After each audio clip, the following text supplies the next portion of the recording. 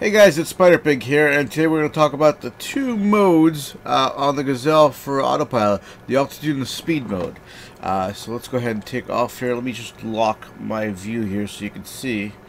Well, let's lock it so I can actually see where I'm flying.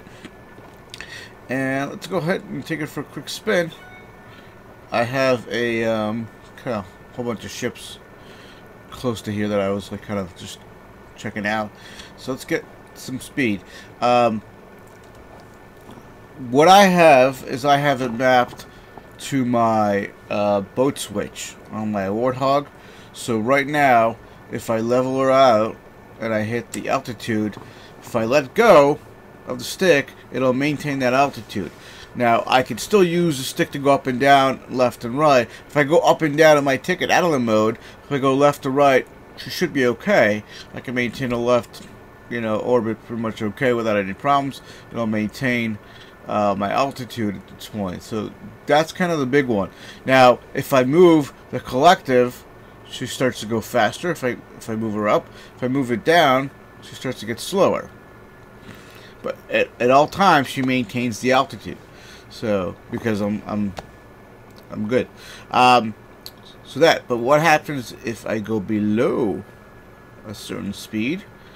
Should be about 100. Yep, there we go, 120. As you see, the PA comes on, and I'm losing altitude right now because I am below the minimum speed.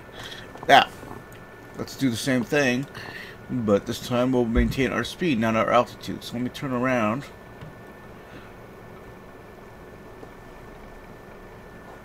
And let me go ahead and get some speed. So, alright, let me put the speed on.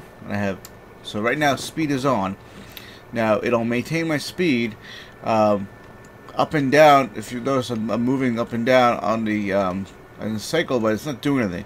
Left and right, I can still do okay. Up and down is really where it's not going to be doing anything. If I want to go up and down, I have to work with the collective. So if I go down on the collective, it's going to go down, but it's going to maintain my speed. If I go up, it's, it's going to raise me. So if I want to stay level, I can just kind of nudge right there and staying level and flying at the speed I want. So that's pretty much, the extent of the autopilot system. It's a pretty nice system, I have to say. Like for long flights, I usually put it in altitude mode, and I kind of just maintain my speed. But overall, that's pretty much it. Hope you enjoyed it.